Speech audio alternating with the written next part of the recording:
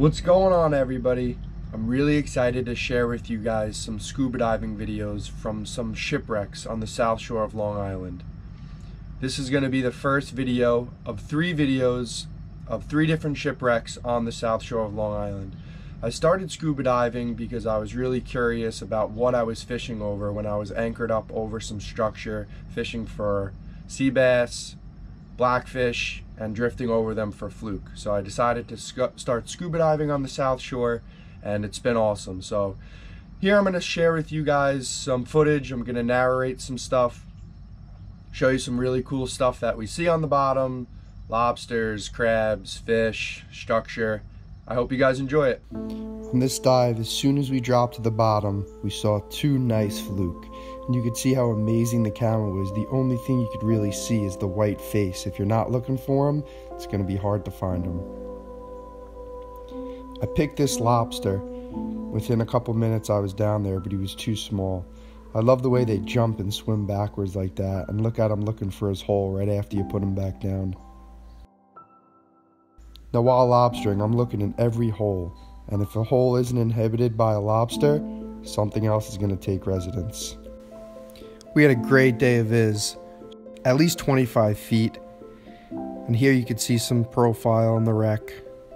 And all those white things there are corals, and they're super sharp, so it's important to wear gloves.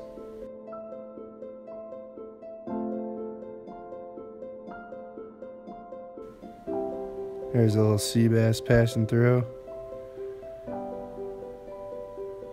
And this is the main profile of the wreck. Those are the ship's ribs. And I'm looking in each of those holes for lobsters. Here you can see the wooden wreck, a silver eel, and then a Jonah crab.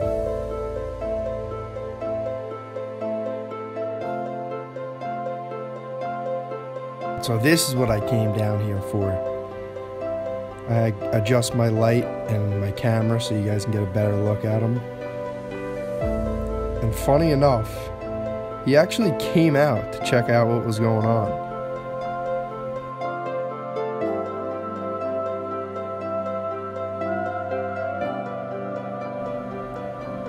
So here I try to get the camera in there one more time. You get a view at him before dropping the camera, and it floated up. And then I stuck my arm in there and grabbed him. I was up to my shoulder in that hole and finally got my hand around his body. Yanked him out, but it was a female with eggs, so I released it. Here's another Jonah crab, or white crab. These crabs are actually native to the ocean wrecks. When I saw this guy, I was jacked up.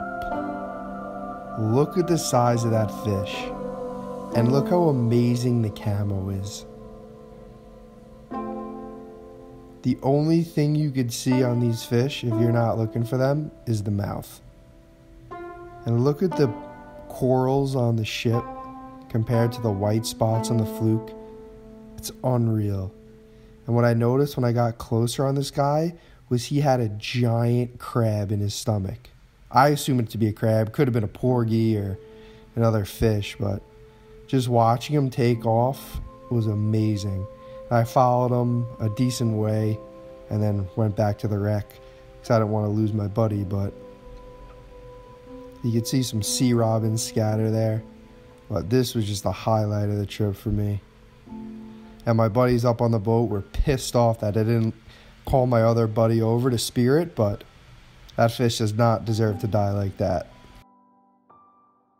I included this still photo here to point out those two holes. I would have loved to look in there with my light. Who knows, there could have been an 8-pound lobster in there, or there could have been nothing. But it's interesting to point out the things that you see when you watch the footage that you didn't notice when you were diving. One thing I definitely did notice was the big lump in this fluke's stomach. It looks like he just had a nice meal and he was laying right next to that rib, probably waiting for another one to swim by.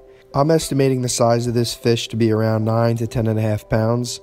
And two reasons I say that is just the size of the fish, and also in the fish's face, they just look different when they're that big. And one thing that really sets them apart from the smaller fish is that their eyes are spread further apart. And that may seem obvious to say, but they just have this look about them when they're big. Another thing that I was debating and could use your guys' help on was what was in the fish's stomach. I want to say a crab because I've seen a bunch of those big white crabs down there and the profile of it looked to be similar, but those crabs are usually way buried inside the structure, and I don't know if a fluke would be able to get in there and extract the crab. I mean, it's likely that they are swimming around or walking around at times, so he would be able to get them, but makes a porgy more realistic, or a small sea bass or something like that. But let me know what you guys think was in his stomach, and also let me know what you guys think about the weight of this fish.